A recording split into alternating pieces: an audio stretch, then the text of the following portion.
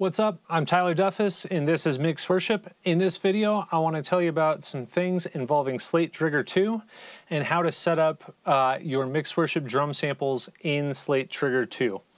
So, we're going to start out with going to our Trigger 2 plugin, and we're going to go to Settings, and we're going to select our base directory. So if you've just got Slate Trigger 2 and this is the first time you're ever using it, you have to set a specific folder for where all of your samples are going to go, and that's where Trigger 2 knows to look.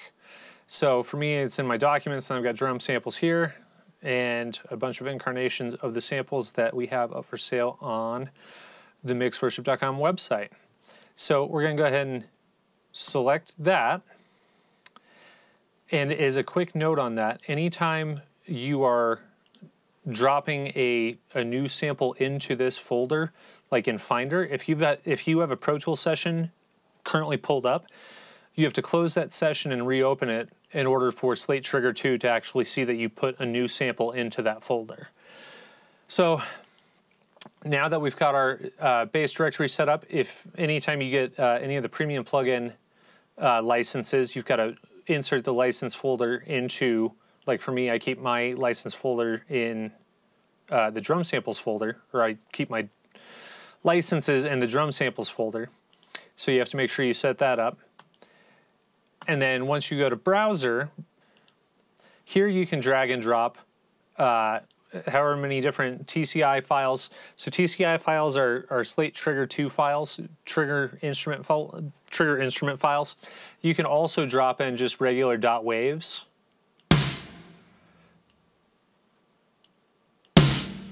So that's how you load into the sample player, I guess you'd call it. I'm not sure what they call it. That's what I want to call it. So then if we look at our mixer, you've got panning, you've got tuning, so you can kind of adjust to taste if you want something to be a little bit more tubby, you can drop the tune way down or bring it up. Then you've got a solo and a mute function, as well as a phase function. So if we come over here to our snare drum, so you want to make sure that you check your phase with your snare trigger channel and your snare dry channel if you're going to blend trigger and a dry channel together. So you can do that by bringing your mix down to like 50%.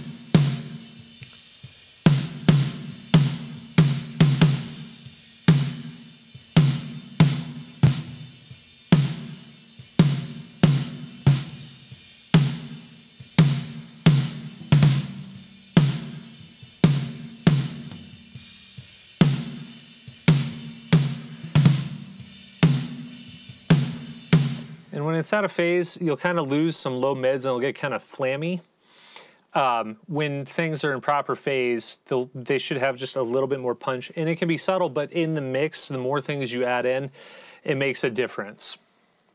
So now that we know that's in phase, I've got two different samples going, so I want to make sure these are both in phase together.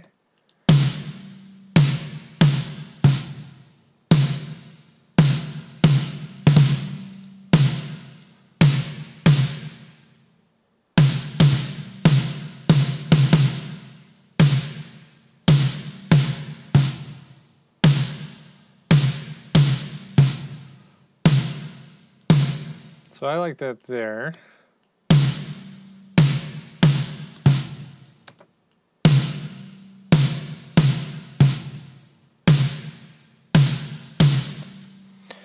Yeah, I like that there. I think it was up like here. So that's for phasing. And then you can also save presets, which is pretty sweet. When you save with like the built-in Pro Tools preset, it can be kind of funny sometimes. But at any rate, so that is checking phase. Then we come over here and we've got our curves, and our curves are attack, sustain, release. So this is like time-based.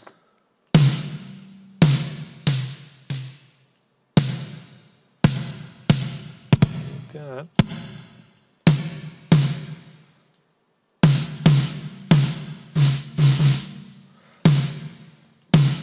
So you can kind of adjust the envelope of the sample. And then you've also got dynamics, velocity, range minimum, and range maximum. So if you've got something that's, like if you've got a drummer who's kind of inconsistent and you want to just like flatten it out, you can just take these guys all the way up. So you can see even these little ghost notes. So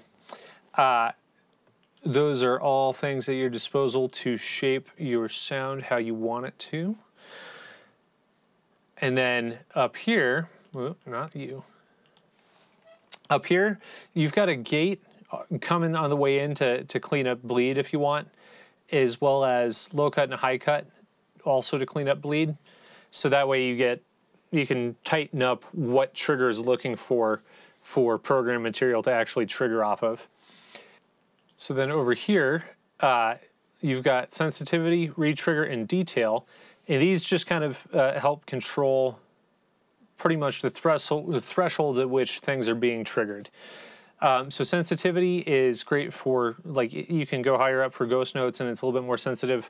The higher the sensitivity, I recommend using suppress, but if you're using this as like a live broadcast mix kind of a thing, suppress adds extra latency that it makes your computer work harder than you really need it to.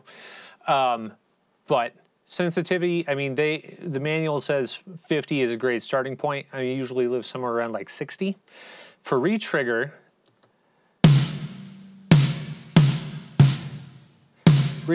basically just makes it to where if, for instance, with like kick drum for us, sometimes our younger drummers will have like accidental double taps. Retrigger can help tidy that up.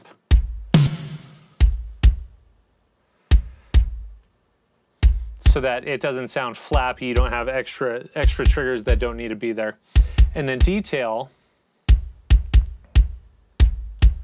is basically your threshold for what's actually going to get triggered. So bringing up the sensitivity, we can get these snare bleed hits if we wanted, or if it was a snare drum, you could hone in and even get some extra trigger happening for ghost notes and stuff.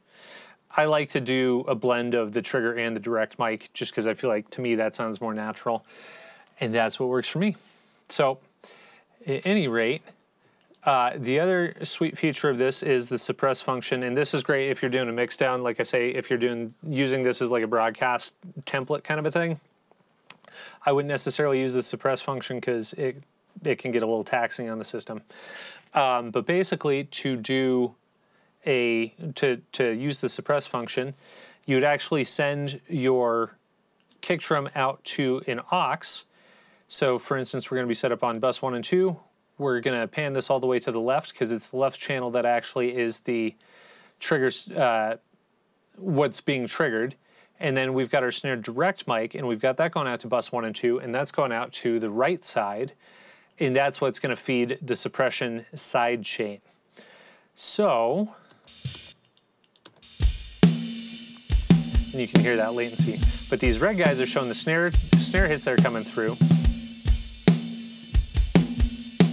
And this is making it to where we can get, if we wanted to go way down on detail and really get a lot of like ghost notes, for instance, with snare drum, you can feed all of the toms to that right channel and then have the snare go into the left channel and really tidy things up so you can hone in on just that snare drum. So that's a neat function as well. So at any rate, I hope that this was helpful. Be sure to like and subscribe, hit that little notification icon guy, and check out mixworship.com for these drum samples as well as this mix template and lots of other great things. So thank you so much. Have a good day.